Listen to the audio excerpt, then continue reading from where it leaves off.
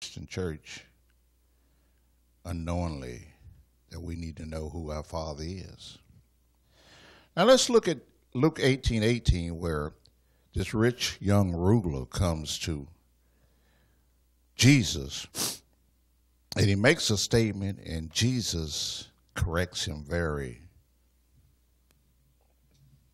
adamantly about it. And remember that he's a rich young ruler. That means he ruled over the people. He just wasn't someone who walked around. A ruler in Israel, a ruler is a ruler over all Israeli people. You're talking about someone that even breaks past the Pharisees and Sadducees, one who has a lot of authority, one who knows the scripture, one who has studied the scripture, one who also has quite a bit of finances. And it says, a ruler questioned him, saying, "Good teacher, what shall I do to inherit eternal life?" What shall I do? And Jesus says to him, "Why do you call me good?" Now, you have heard that for years, and I've heard that for years, and we know that people can use superlatives and nice language and compliments, and they're supposed to make you feel good. And I assume that this young man, who is rich and he's a ruler, knows how to operate around royalty. And he's trying to make Jesus feel good, but he knows that Jesus is a teacher. And Jesus asked him the question, "Why do you call me good?" Because him being a teacher of the Jews, he should know not to call Jesus good. He says, no one is good except God alone. Now, who's good? And who said who's good? And Jesus is God, and Jesus is the Word of God. So are you good? Am I good?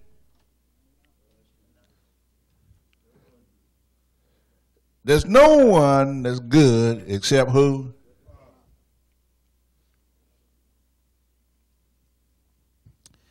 Jesus made that statement because there's something that he wants us all to know, and we'll move from here from John to John 10:7, I believe. Gospel of John, chapter 10, verse 7.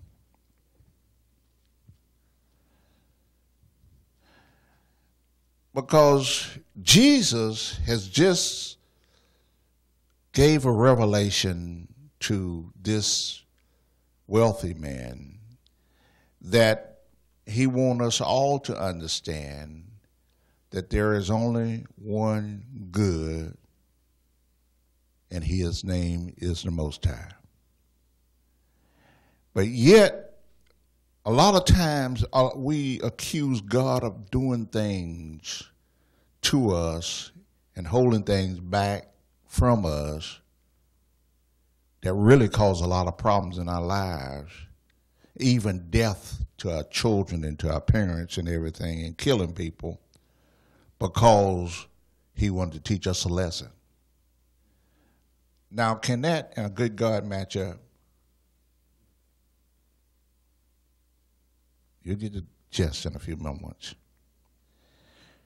He goes on and he says, in John 10:10, Jesus says, so Jesus says to them again, "Truly, truly, I say to you," John 10:7 rather.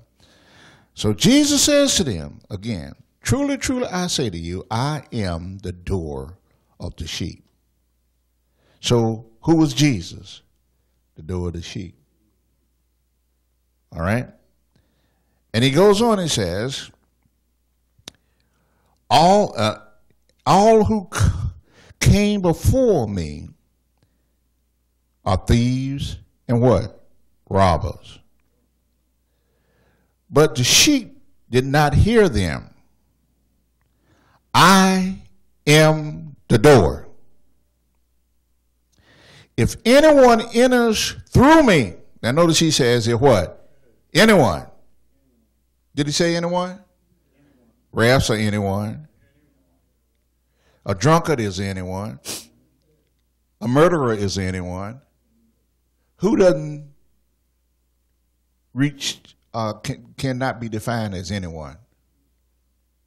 Who is it that lives that's outside of the anyone? Nobody. So everybody is an anyone. So now we're looking at Jesus making a statement again that we're going to put it all together in a little bit, that if anyone, doesn't matter who they are, prostitute, whatever, anyone, homos, homosexuals, trisexuals, bisexuals, what sexual? Didn't he say anyone?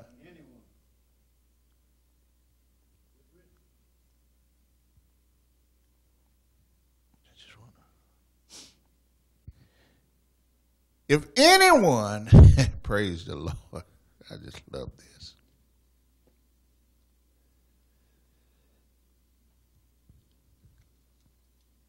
Enters through me, now you got to do what? Enter through him, not what? By him, but enter what? He will be what? Saved. And will go in and what? Out. And find what? Pastor. So he's going to find pastor in him. He's going to find pastor out of him. We read the same Bible. If you go through the door and you get saved, whatever that person may be doing in life, God's not going to curse him because they're pastoring in some area. We look at them and say, that person, and God says you can tell the evil ones, but he doesn't tell you to judge them because you judge no man. Because only one has judged, and that is the Most High. So he says, if anyone comes in through me, then he shall be saved. Are you all reading the same Bible? And we, including me, help blame God for some things and sent a lot of people to hell in prior years. We won't do that anymore. I don't know, but I think they're burned in hell. Are they smelling some smoke? Now, I used to talk about a lot of folks smelling smoke, but I won't do that anymore. Then he goes on, and now look what he says in number 10. And let's read it in context. The thief, who is the thief? The devil. The thief comes only to do what? To steal, to kill, and to destroy. So it ain't God, and could not be God, doing what the thief comes only to do.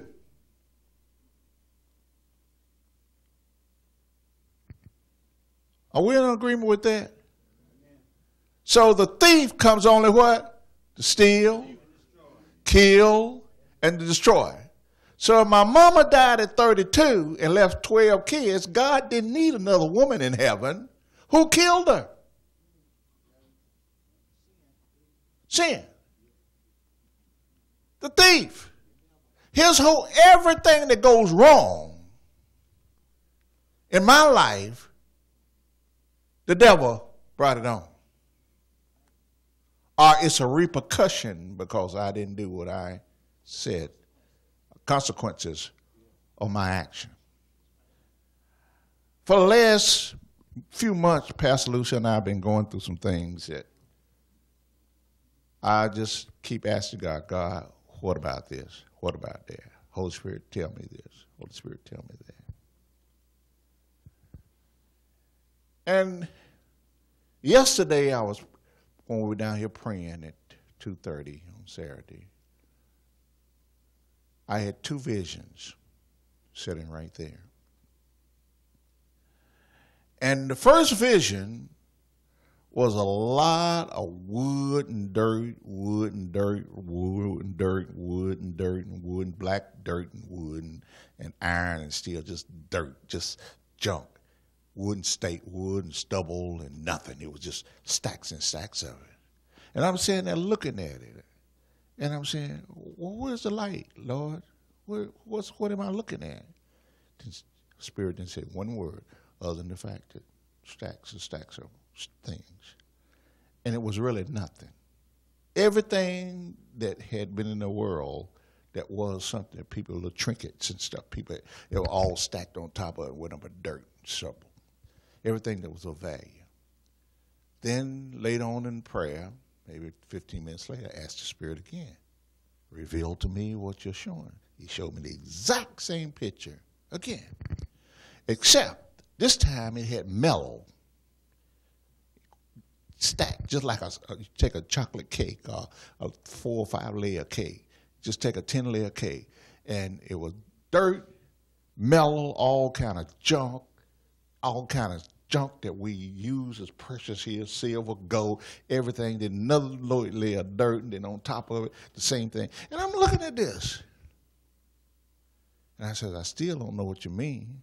And he didn't respond to me even then. I saw it. Then last night, as I began to study and pray again, he says, Ralph? I say, yes. He says, would you be here if I didn't put you here?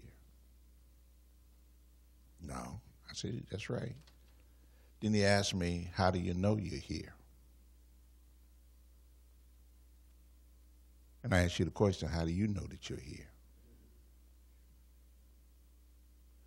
Then he goes on and says, and the reason why I want you to understand that, he says, every revelation that you get comes from God, because nothing comes from the evil one. Every revelation that you get comes from God. Every revelation of knowledge. Anything you perceive and understand comes from God. Because as soon as breath is taken out of you, can you perceive or understand anything? Nope. And where you stack that? Back down there with the dirt and all the other stuff. So when we perceive things going wrong, God is with us. Because the only way you can perceive things going wrong is when God tells you that the enemy is monkeying with you. When you and I perceive things are going right, God's with us. Anytime that we learn anything new, it's a revelation from God, because we're nothing but dust. It's going to take a lot of soul searching to understand that. There is nothing that moves, or no revelation that can come, or no lasting revelation other than when God's talking to you. Because the enemy comes only to do what? Three things. Steal, kill, and destroy. He's only going to come to take what you have, to take your life or your relative's life, and destroy whatever you go after. Your vision, your dream, your husband, your wife, your car, your washing machine. Everything that deteriorates is the work of the enemy. And God revealed that to me, and he says, now, I am love. And he says, also, remember my scripture that I sent to you. If you, being man and being evil, know how to give good gifts to your children, how much more will the Father give the Holy Spirit to you if he asked? And so the Holy Spirit is God's creative power. It was a spirit that moved amongst the deep. It was a spirit that brought forth the things as Christ made them.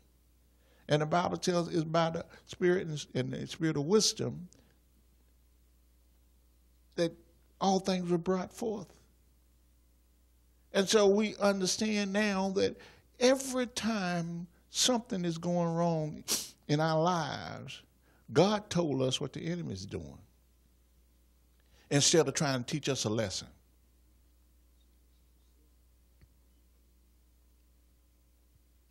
Yeah. Or it's the consequences of sin. Because we have sowed some seed and the crop's coming around. But God didn't sow the seed. God says, whatsoever a man soweth, he should. And then he also says, what your mouth saying? Ralph, what is your mouth saying? Because Jesus came and told us another thing. Every idle word. Have you read that in the Bible? Now notice he says every what? Idle word. What about the ones that's not idle? Every idle word that comes out of your mouth, you're going to give an account for it on the day of judgment. And he didn't say in the last days. When it comes back to us from what we said, not the fact that we're going to hell, but we're giving in a what? Account for it. And not the fact that we sowed something that's going to kill us and send us to hell, but you got to reap what you sow. And so here, what God wants you to understand is that he is in charge. And there would be no earth and no world until he made it. There would be no man with a brain, a woman with a brain, until he made her. He made the man and he made the woman. There would be no thought process of breathing until he blew in the breath of life. There would be no knowledge because he is all knowledge. The spirit of wisdom, the spirit of knowledge. Above all things, get what? Understanding. And wherever understanding comes, God just visits you. And so you and I, if we just begin to look around every day of our life, every second, God's there. And he sent Jesus to come to tell us that he came as a door for us to go through. And he told us what the devil came for, to steal, kill, and destroy. And I came that you might have what? Why? It's because he's talking to dead people. Jesus is talking to a bunch of dead people. Until he goes to the cross and pay the cross, they're all dead. And he came that we might have what? And how often do we accuse him of taking life? Oh, that's just God's work. That's the Lord's work. Tornado came down and killed 50,000 people. That's the Lord's work. ISIS over there shooting and killing everybody. That's the Lord's work. The Lord has nothing to do with that.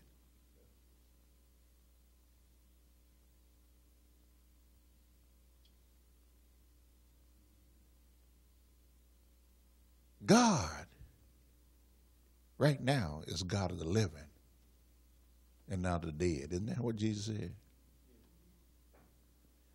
Let's think about this. He says, the enemy comes to steal, to kill, and destroy. I have come that you might have life and have it what? Abundantly. He wants you to have eternal life. When God said abundant, that you got more than you can handle. That you're going to live for eternal. And he's already given us what? Everything that pertains to life and godliness. And Jesus goes on and says, I am the good shepherd. Now, the reason why we went to God, now we find Jesus identifies himself as what? The good shepherd. And the good shepherd lays down his life for who? The sheep. So we see Jesus as the one who laid his life down for you and I, who were sheep, who were made for slaughter, according to the Bible. So Jesus came as a shepherd, the good shepherd, not the bad shepherd, but the good shepherd, because he came from the only one that's good, and that's the Father. Now, what did Jesus do in his life that was wrong? Nothing. He says, I'm the good shepherd. And so we go through the door of the good shepherd. And I want to skip all the way down to 14.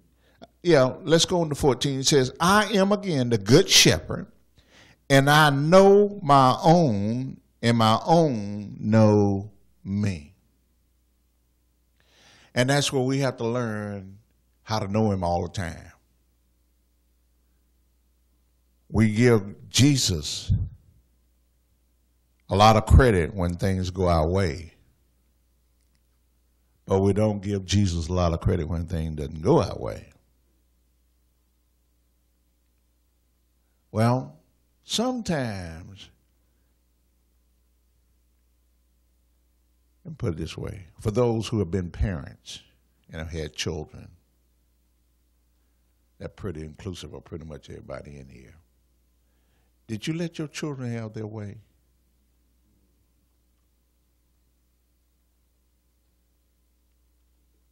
If you had let them have their own way all the time, would they be alive today?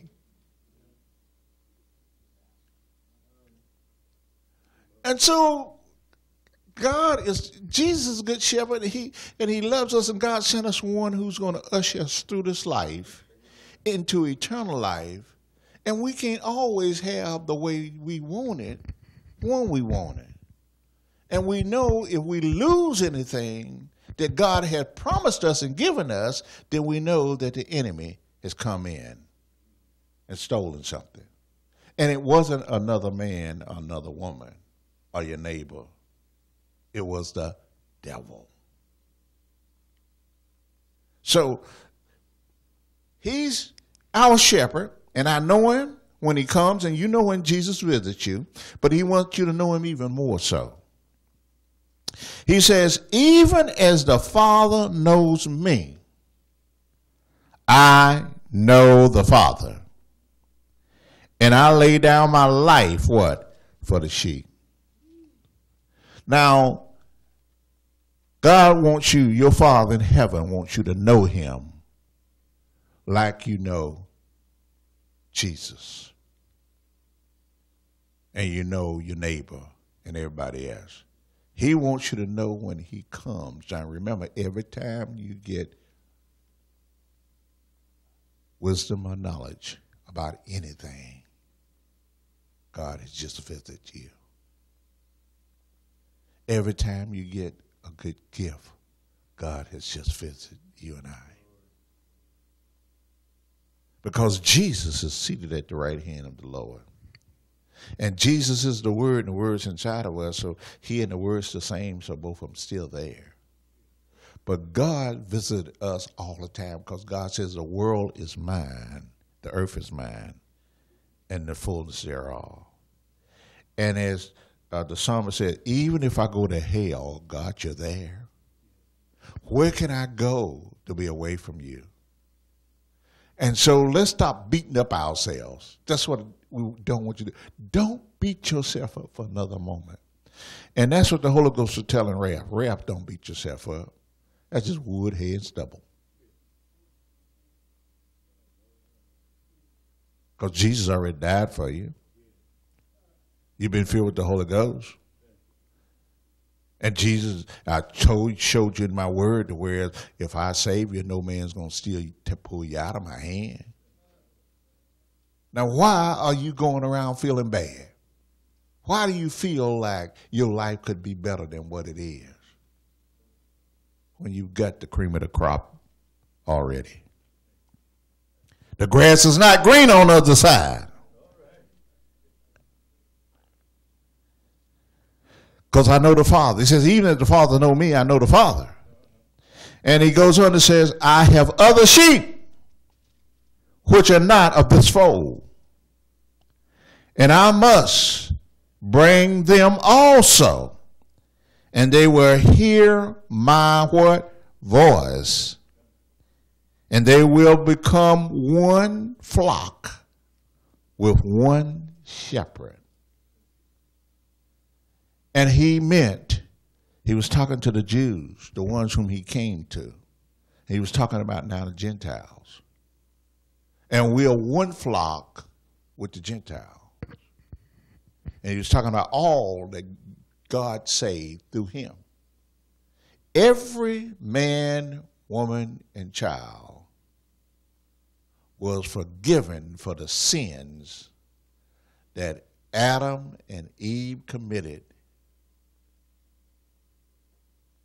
on the face of the earth by what Jesus did. And the only requirement is from God is that they believe in the works that he's done. Believe on Jesus. It's the only requirement. It has nothing to do with anything else. Somebody didn't hear that. Because next week we'll be judging somebody else. And every time you judge, you have to realize every time you judge, there's a sentence that you give yourself.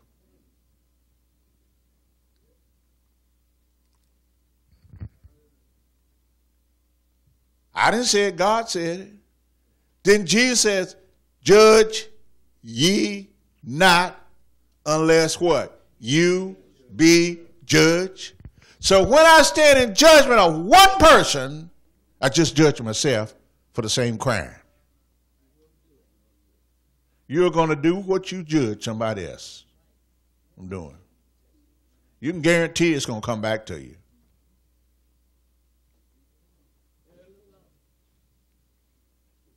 Let God deal with them. He's the one that said that they're worth being saved. He's the one that sent his only begotten son to die for them. Now, who am I? I'm only here because he said something here. The day that God leaves me, I'll be in the same shape that Jesus was on the cross. Dying. My God, why hast thou forsaken me?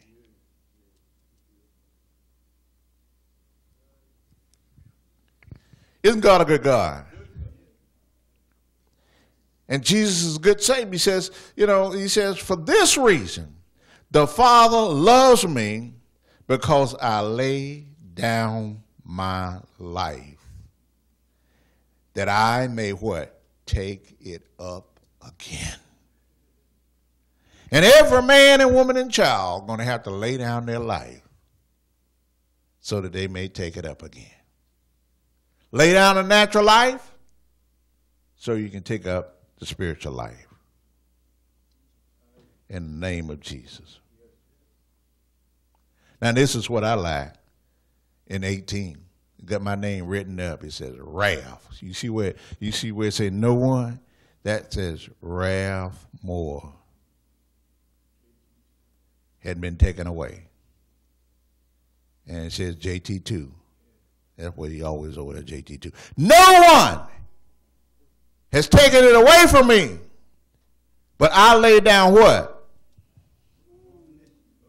I'm not going to ask God to die for me because he died on his own. I'm not going to ask God to do anything that Jesus wasn't supposed to do because it's already been what? And he did it what? Voluntarily.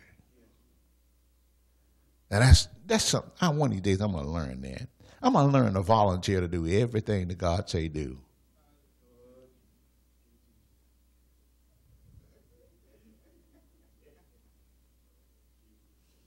Hallelujah. Now remember, he's talking over there. Every word, idle word to come out of his mouth. No one has taken it away from me, but I lay it down on my own initiative. I have the authority to do what? Lay it down. And I have the authority to do what? Take it again.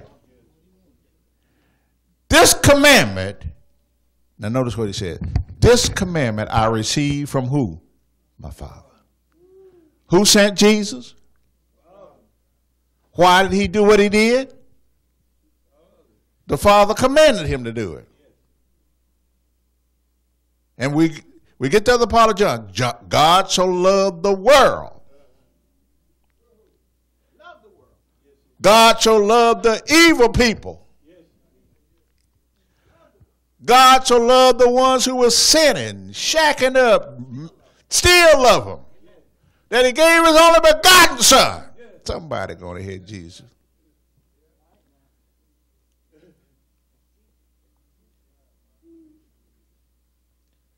He knows how to talk to them. He knows how to change. He knows how to change. Let me put it this way. There are millions and millions of preachers today who preach the gospel, who's preaching the gospel. And gospel means good news. That's the word for good news. Who have been major sinners. Murderers. Robbers. Drug heads. Crackheads. Prostitutes. Oh! Say what? Have been, but they're not still. But they have been. And you look at Paul. Have been. Look at Peter. Stone heathen. I never knew him.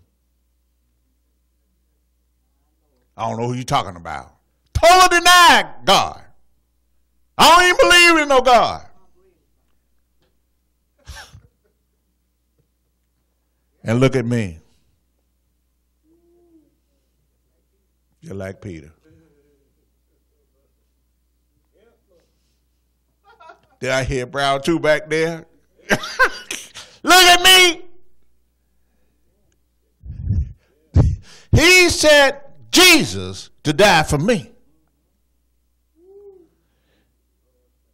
The whole world. And all I got to do is believe on a loving God that loved me so much that he couldn't stand to see me go to hell. That he saw me going to hell over 2,000 years ago and said, that's enough. I got to change to save Ralph and Lucille.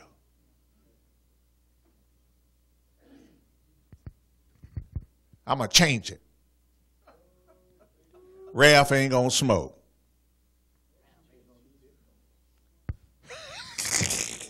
Ralph ain't going to be running lies out of his mouth. I'm going to change him. That's tough. You're talking about 2,000 some years in the making that God changed me? Whew. Hallelujah. Now, God, I thank you. How did I change? He talked to me. He changed my heart. He changed everything about me. Because it was left up to me, I'd be just some of them old ones so old they can't hardly stand. They still partying, looking at the party lights. I would be lost.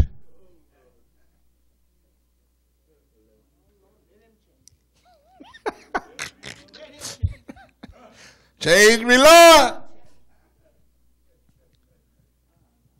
Amen. He said, I received this commandment from God myself.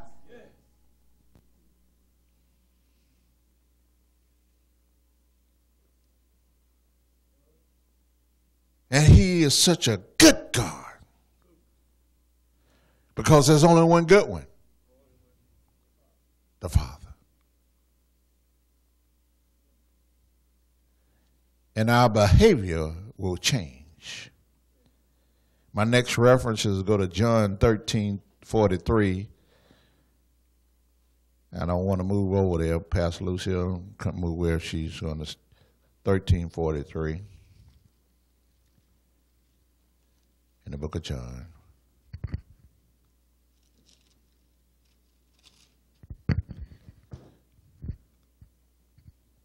Did I say 13:43? I don't see a 13:43.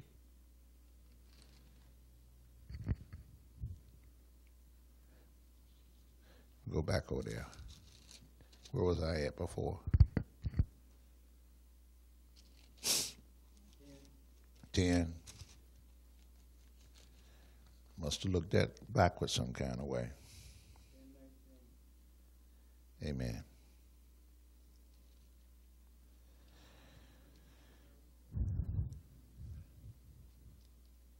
I don't know how we got that. Try to loop. But anyway, God has taken each and every one of us, and he deals with every one of us as sons. And if I don't find what I want to find in a second, we're going to go to 2 Corinthians. I know that's where I'm going to end up at. And Pastor Lucille will show you what she wants to look at. Let's go to 2 Corinthians chapter 5, please. 2 Corinthians.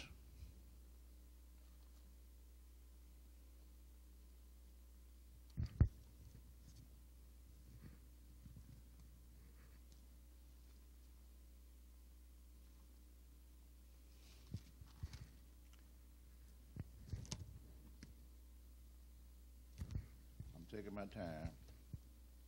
My Bible just wants me to rub it a little bit.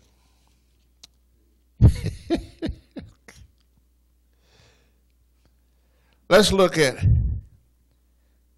5:13. Are we there? 2 Corinthians 5:13. For if we are beside ourselves, that means that I'm acting a little crazy. We understand that, right? If I'm acting a little crazy up here on this podium, it is for what? God. But for we all of a sound mind, it is for you, for the love of Christ controls us. The love of God. And when I think about that, in fact, I probably think about that for a long time here. Just think about this. If the love of Christ controls me, Christ and the Father was the same. So his love had to be the same love of God. And God's love was the love that he put in Jesus. Right? And so we'll find here that the apostle here says that the love of Christ, the love of God controls us. So God's love is with me 24/7. I do nothing outside of the love of God.